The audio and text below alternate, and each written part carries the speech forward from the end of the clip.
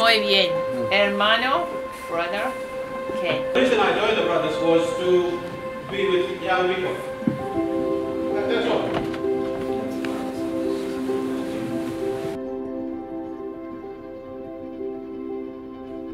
Starts with baptism. The journey starts with baptism. And I think there's always a lingering moment, lingering feelings that draw you closer and closer to becoming who you are. Over the course of my time as a brother, that concept of being brother is one that's grown and deepened, and I think it's becoming sort of a universal idea these days, but it's something that we've, as the Salle Brothers, we've always had. Well, personally, I try to get that brotherhood going and I enjoy it. Well, I have a young brother in year 8, and sometimes when I come across here, he always tries talking to me with his friends, and so there's not just this massive bridge between seniors and juniors. There's that brotherhood throughout all the sporting and house singing and house haka. There's that brotherhood between all the year groups. The thing that I've enjoyed so much being a brother is meeting different people, experiencing different cultures. That made me realize that it's not only me that I'm existing in this world. There are other people who are, there are other cultures who are around that needs to be respected.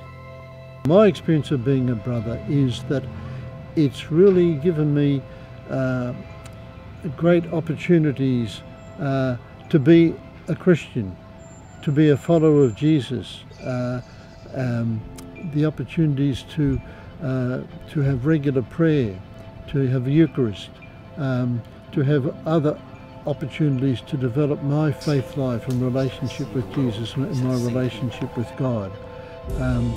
So that's something that I've, over my time as a brother, increasingly become grateful for.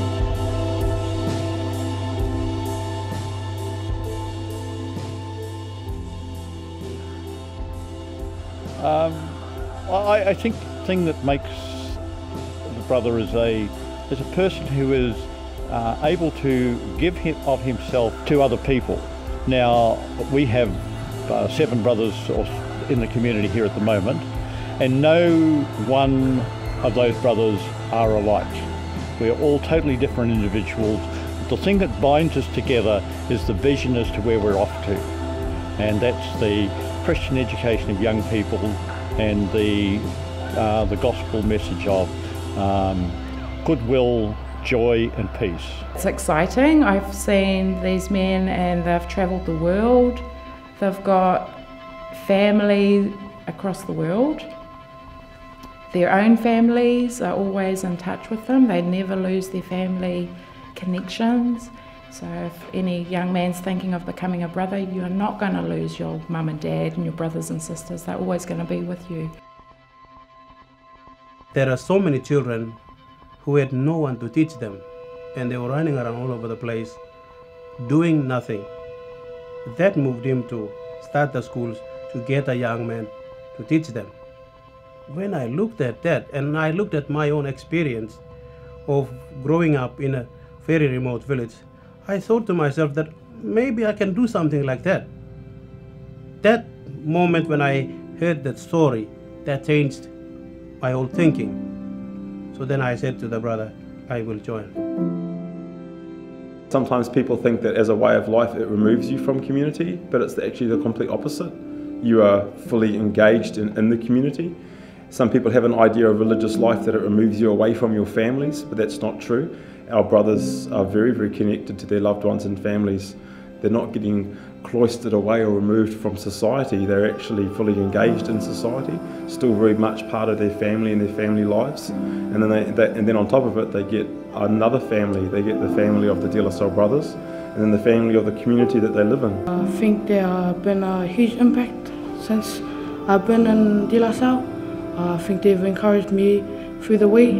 I thought in the beginning it was just like a muck around. Now they're one home too, and I know the values that they have given me. So there's not one particular moment that stands out to be a brother. But for me it was really in 2008 World Youth Day when the Pope came to Sydney. That was an amazing time because it opened up for me a sense and a desire to really follow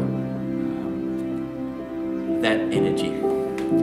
It energized me to say, yes, I can do this, yes, I will do this, and I want to work for the church as a brother. I have 3 sons, you know, and I just look at them thinking, actually one of you could be Lasallian brother. And as a mum, I would be so proud, and I would know, actually they're safe, there's no concern, because it's just one big deal. It's great fun because it's not just being in school with them. I sometimes get invited to go up to their house and spend time with them. Yeah, they're very human at the same time, very spiritual men.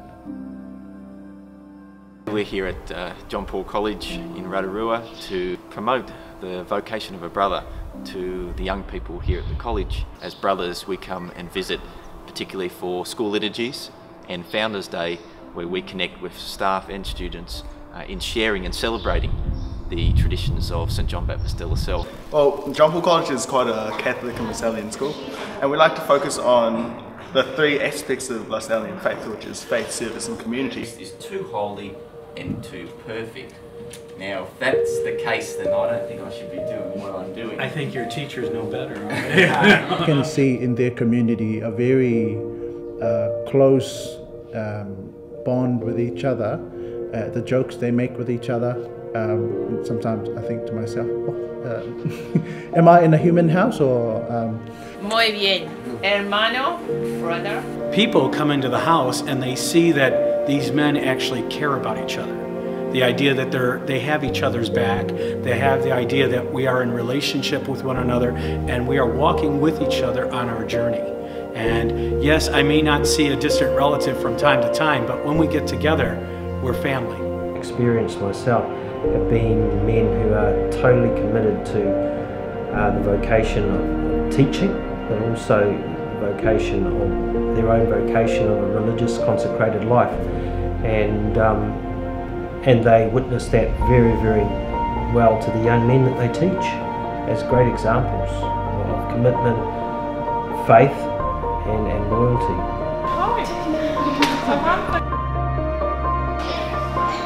The important thing I see in that is that you get to touch other people's life. You mingle with other people's life. When you're teaching them, not only teaching them the subjects, but you're teaching a life, a person who has a future that needs to go on later on. That's the life that we teach it, we mold it, we shape it. I think that's what I am involving in myself. The mission of the De La Salle Brothers is a Christian education to the poor, and a quality Christian education to the poor. But when you look deeper into it, it's the reason why. The brothers believe in giving the poor access to quality Christian education because it allows that person to have fullness of life. Working in the school, either as a teacher, a youth worker, a social worker, any sort of role. The brother is very active in all areas of their life. And then at the end of the day, we gather again in the chapel to reflect and to pray together and to reunite ourselves for the next day. And we do that every single day. I think a lot of people are afraid in the sense of, is this for me? Am I worthy to do it? Or how do I know it's right? And the idea of just try it, just take one step at a time. St. Lasalle said if he would have known the journey that was going to take him all the way through his life, and he looked back at life, he probably would have never started it. But the idea that we do things step by step by step, and one door opens another. And if I know it's not working, then perhaps it may not be. But how do I know unless I try? That's my involvement with other people's life. Helping them to see what's ahead in life. Helping them to realize what's around them so that they are better informed so that they can make decisions in their life. Decisions which will help them to live life fully, enjoyably with other people around them. Good man. Have a good day. Take care, man.